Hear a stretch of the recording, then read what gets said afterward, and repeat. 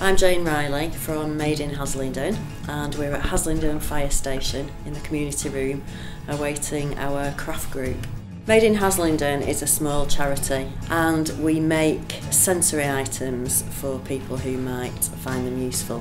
For example, people living with dementia get quite agitated. The sensory items like twiddle muffs or fidget aprons just help to reduce anxiety.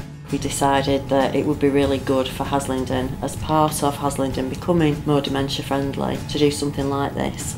So I've got like a little forget-me-not on here that's been crocheted. It's the symbol for dementia. People here are able to teach people how to crochet and how to knit. But it's about getting people involved in doing something that's useful in the community.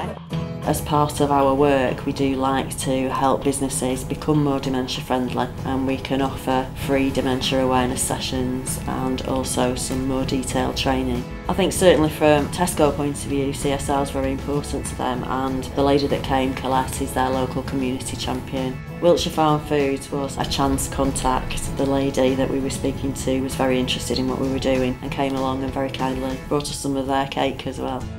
We were really pleased with the turnout. People have supported the group really well. We've been working with Haslingden Hall Care Home, which is an orchard care home, to pilot some of our ideas and some of the products that we've been making. But we actually invited them to bring some of their residents as well.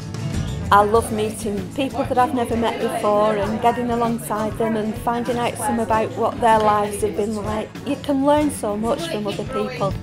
I get a sense of satisfaction, really. I was brought up to be community spirited, and I enjoy working in the community. Absolutely anybody can come here. We are inclusive and dementia friendly.